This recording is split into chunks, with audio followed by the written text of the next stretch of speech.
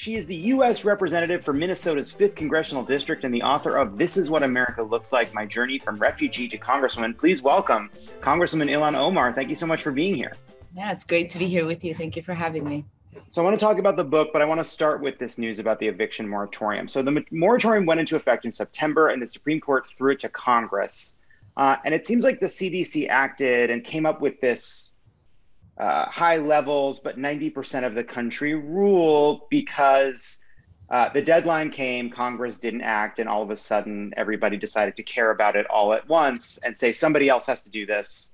It does seem as though Democrats didn't make this a big issue until the last minute, maybe in part because there was no hope of getting it through with the Republican votes you'd need in the Senate. But at the same time, all of a sudden, it felt like everybody was saying, somebody do something.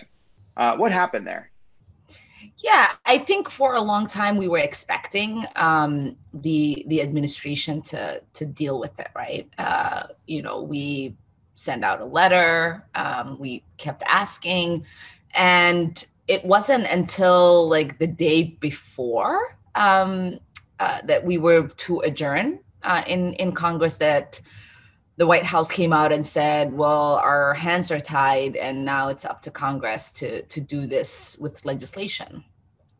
And at first, all of us were like, okay, we can do this. And, Chairwoman Waters was drafting legislation.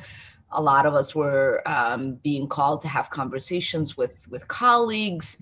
And I thought that we would at least extend our time there and not go to recess so that we could get this done, right? And I was shocked Friday as we were all waiting to see what was going to happen, that instead of continuing to whip the votes and have conversations and trying to find a middle ground where everybody can be happy, because I do believe, and I've had conversations with senators, that there was a path there. And obviously, even with the moderates in Congress, there was a path. And so when leadership decided that we should recess and ask for unanimous consent, which we knew that, that really was a way to avoid responsibility for the legislation. And when we heard some of our colleagues were leaving town, and they weren't even willing to leave their proxy votes so that people, can vote on their behalf because of the pandemic. We have that option now.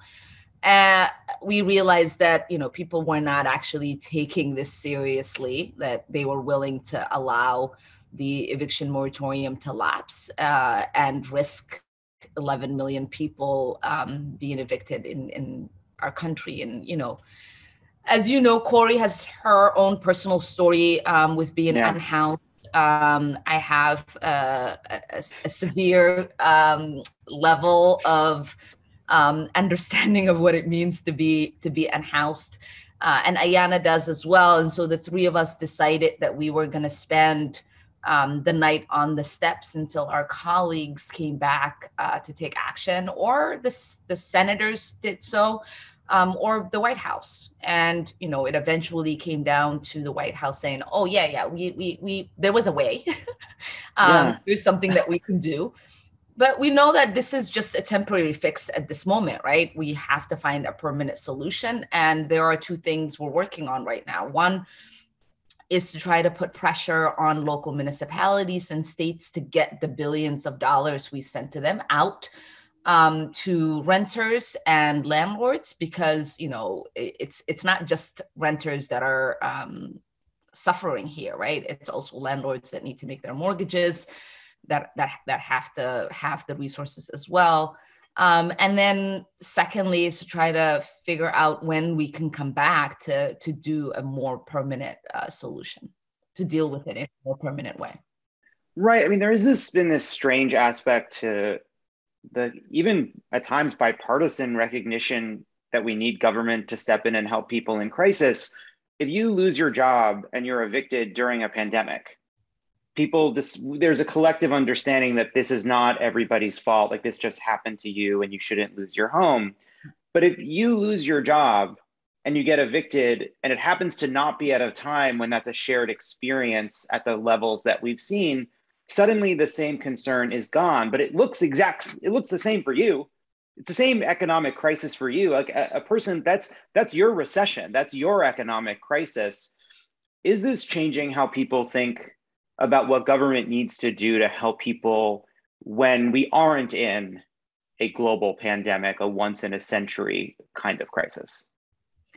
Unfortunately, I don't think it is, because we're still struggling to make people understand how devastating it is to evict people during a pandemic, right? We're asking people to stay in their homes to be safe, and we're not willing to protect them and make sure that they actually have a home to stay in.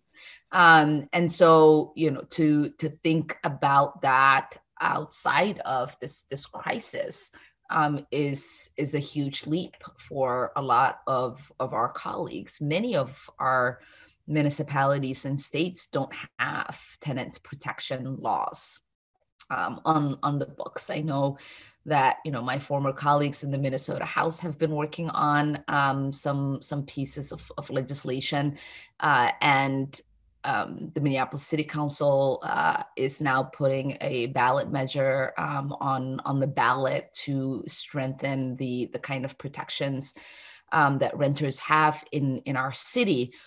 So there are, I suppose, it's not, all is not lost. There are folks in some pockets of our communities that are thinking about this, but they're being met with a lot of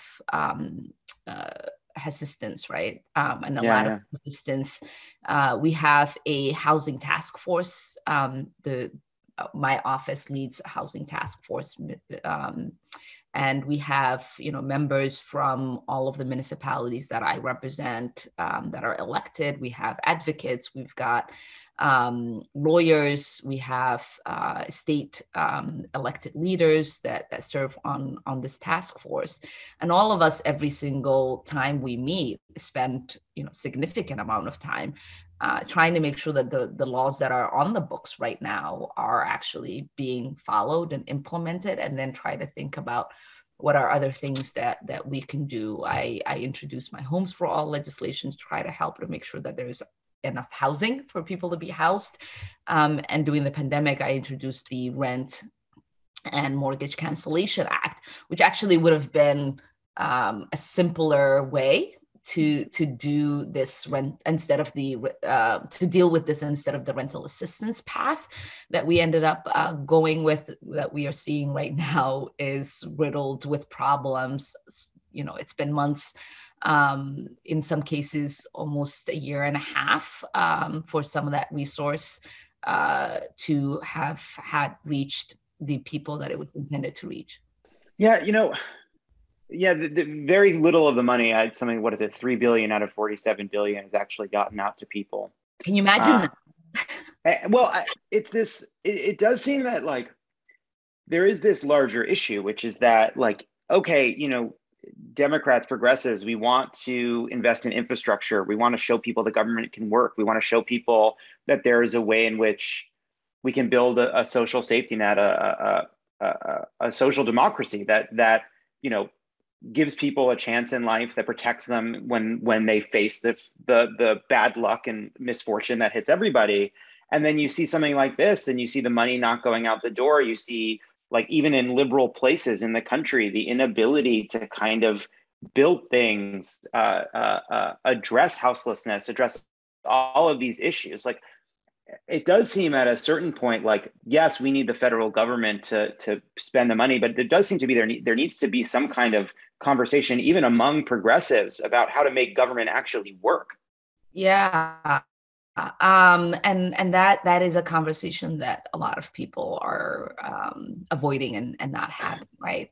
We are actively writing basically the headlines of why none of these things should be implemented. Yeah. Which is sort of counterproductive to what we want to happen, right? We want to have these programs implemented in ways that is encouraging, and in ways that would actually increase support for these programs. But it seems like, we make them so complicated that they are always riddled with problems. If you think about how our public school infrastructures are run, if you think about just our public housing infrastructures are run, anything that has to do with government that should have the resources to be done in a very simple, easy way is done in the most complicated way. And it takes forever for people to get the resources that they need, that was intended for them to get. And we do end up spending a lot of money on administrative cost. There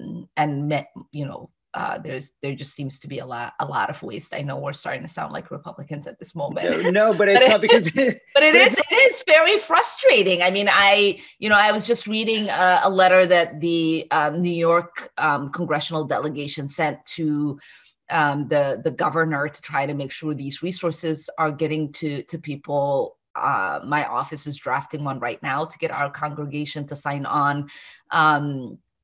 So that we can send it to our governor. I mean, this is not what we should be spending our energy and time in doing.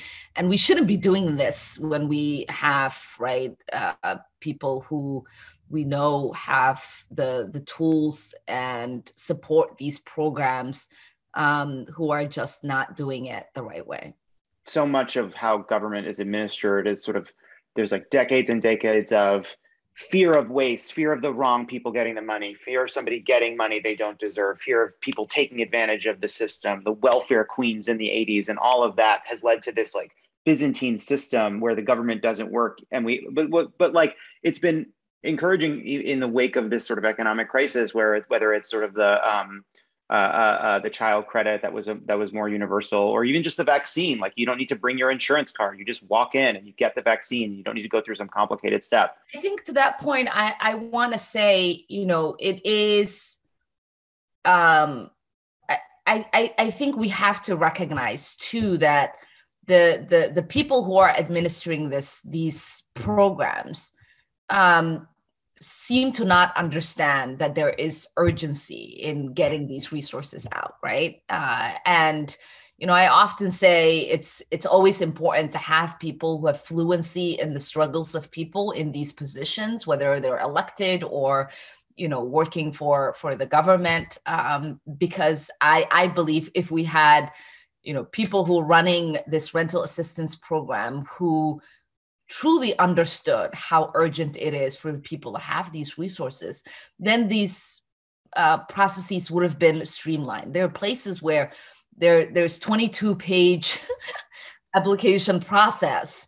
Some of them are not bilingual they're not translated, so people can't access them. It's too complicated for people to get something when they desperately need it. And when you have the added stress of worrying about whether you have enough resources to stay in your home, to feed your children, to protect yourself from a pandemic, the last thing that you are able to do is deal with a process that requires you to fill out 22 pages and dig out all kinds of proof when it should be evident that you desperately need these resources, and the intent from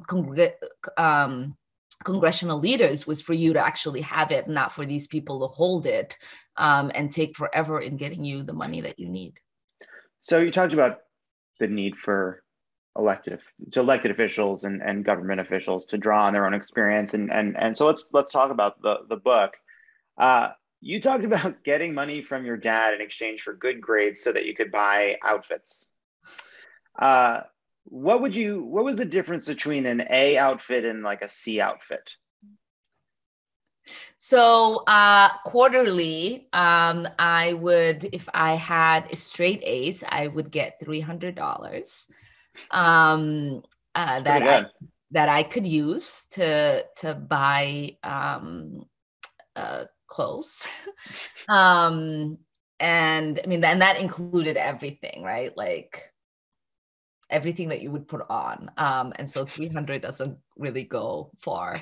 So I desperately wanted to earn the grades. 300, yeah. Yeah, if you don't get 300, then you're kind of effed in that way. And so if I had one B in my, grades for like 6 classes I would take every quarter, I would get 200. And wow, that's a tough fall. Yeah, and if there was a C, I would get 100. And then after that, there was no money. All right. What was the typical number? A C minus even meant like there was nothing. So that meant for 6 months I would not have, and like I couldn't buy like no trip to Aeropostale for you. Yeah. Okay, jobs, nothing. Yeah. And you certainly didn't want to be the only kid in the family who that was happening to. So he felt like he worked really hard for his money, and we had one job, and that job was to make sure that in the future we didn't work as hard as he had to earn money. And so getting an education was a huge part of that. I feel like you got A's. I feel like you got 300 fairly often. I did. I'm very competitive, so I also didn't want to deal with my siblings. So you also talk about a comparison between you and Britney Spears, that in around 2007, that there was an elopement, there was a shaving of the head, there was chaos, and you said, I needed to invest in who I wanted to become. What did that look like? What was that change like? Yeah, I think for, I was in many ways a rebellion kid who deeply cared about the way her dad felt, and what level of stress I was putting on my father. And so even though I kind of wanted to live life on my own terms, I always worried about what everything that I did and everything I said, how that was impacting my father. And I think I had a meltdown, a crisis, an early life crisis, early midlife crisis. And it pushed me to kind of examine, whether I was living the life that I wanted for myself, or I was living the life that I thought my father would appreciate and approve. And once I started to really make drastic changes in my life to worry about my own happiness and live life on my terms, it turned out that my father, ultimately, that's all he wanted. And it was my assumptions of what I thought would make him happy or cause him less stress that were driving me insane. I would say the moral of the story is, you're oftentimes thinking you're doing something for other people, and that's what they need from you. But oftentimes they just need you to be your full self and live as authentically as you could. And that's, if they love you, that's what truly makes them happy. One thing you talk about in the book is the challenge of being a Muslim and all of the assumptions and bigotry that is used to interpret virtually everything you say. The challenge of knowing how your words will be interpreted and how much of how much attention is on everything you say. You said one of the most toxic it is in the book, one of the most toxic misperceptions of my faith is that because I'm a Muslim, I hate Israel and the Jewish people. Although that couldn't be further from reality, whenever I criticize Israel, it is filtered through this lens. And I see how over and over again, there is a cottage industry that exists to take what you say, put it in the worst possible light, take it out of context, use it to say that you hate Israel, that you hate Jewish people, that you hate Muslims. But at the same time, in the book, you talk about how there have been moments where you've issued statements that played into tropes, and you've apologized and tried to kind of understand the issue better, approach the issue a little bit differently.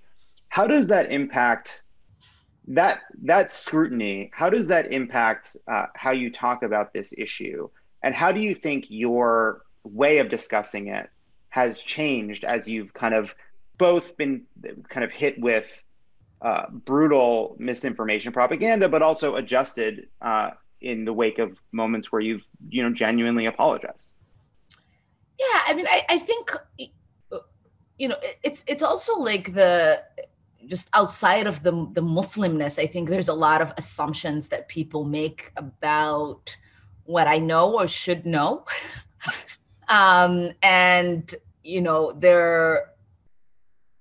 there are I think tropes that are out there, obviously, that are part of the cultural discourse that a lot of people, or conversations that a lot of people have, that I wasn't raised with, so I'm not aware of them. And oftentimes when you are in those spaces, people will not stop to say, did you even know that this this thing that you say? And I think I've noticed that in many cases, if you have an assumption about who the person is, if you have an assumption about the way they were raised, what their faith and their culture, whatever assumption that you might have about a person that you're interacting with, whether it is someone in a relationship or whatever the situation might be, you filter everything they say through that assumption. And you oftentimes don't stop to say, ask yourself whether the assumptions that you are making are rooted in something that you feel about them, or they're rooted in something that they actually feel about you.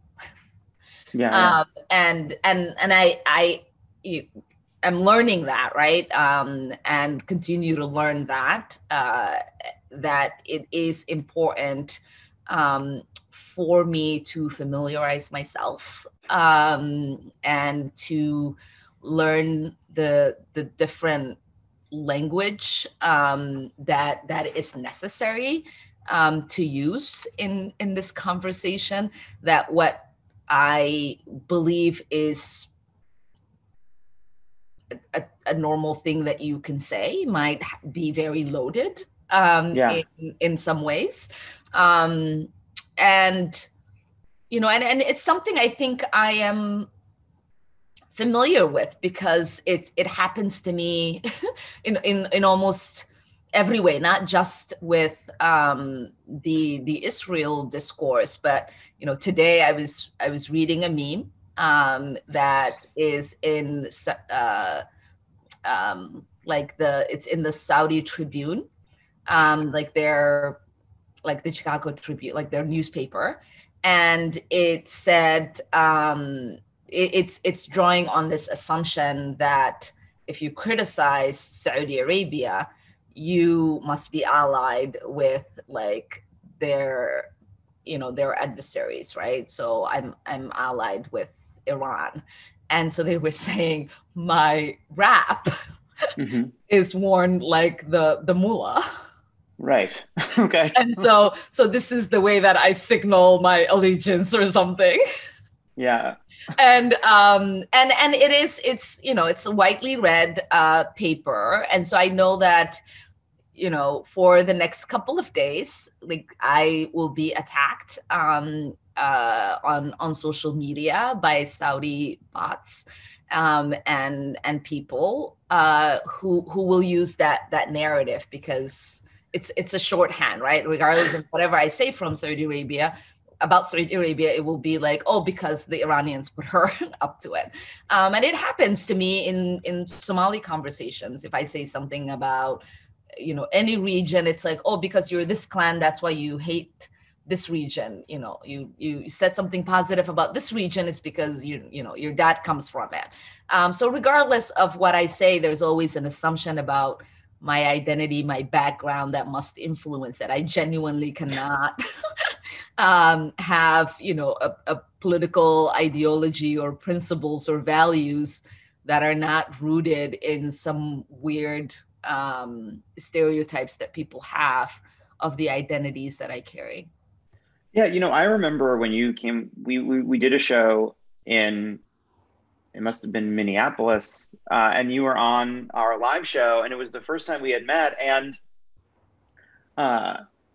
I always think about it, and I'll think about it after this conversation has reminded me of it, which is that uh, you have become a lightning rod in so many ways, and someone who people approach through assumptions and misinformation and kind of scorched earth politics. But interacting with you, you're so always so kind and nice and just like mild mannered and soft spoken. You are not this kind of you are nothing like any of the versions of the caricature that you have been subjected to. As you think about that, how do you kind of deal with that on a daily basis? You know, this book is you telling your kind of human story as you as a full-fledged person, but social media, cable news, it flattens everybody. It flattens everything. How do you deal with that? How do you kind of move through the world when you know there are so many people trying to kind of flatten you to two dimensions? Yeah, I mean, I think for me, it's important to not allow people's opinions to define my opinions about myself, right? And you know, I grew up, which I talk a lot about the book in a family and in a community in a society where you know I was never enough of a thing. Right, like I wasn't girl enough, I wasn't you know Muslim enough, I wasn't Somali enough because my mom's not ethnically Somali. Like there was, you know, and I'm also not Yemeni enough, right? Because my father is Somali. So like I was always in a space where people had opinions of who I was supposed to be and what I was supposed to do that was very contrary to who I actually was and what I believed I was supposed to be and do. And so I think dealing with this for me is like a natural extension of what I've always dealt with. It is hard, I think, to deal with the sort of vitriol that comes because of it now, right? The death threats and having to send people to jail because of it, and to constantly worry about the safety of my kids and myself, and to have family be distanced from me because you know I don't want to jeopardize their safety. So all of that is challenging, but I am someone who's overcome a lot of things, and I think I will overcome this. Congresswoman Ilhan Omar, thank you so much for coming on today. It was so good to talk to you. Yeah, you should come back to Minneapolis. When are we meeting you again? Would love to listen. Not all I need to. There needs to be an audience. Otherwise, I get weirder and weirder because I don't get the negative feedback. Without the negative feedback of an audience telling me I'm going too far, I'm just becoming more and more strange and eccentric. So it's an emergency for me. So I would love to come back. All right, we should work something out. Got to work it out. So good to talk to you. Thank you so much. That too. Bye.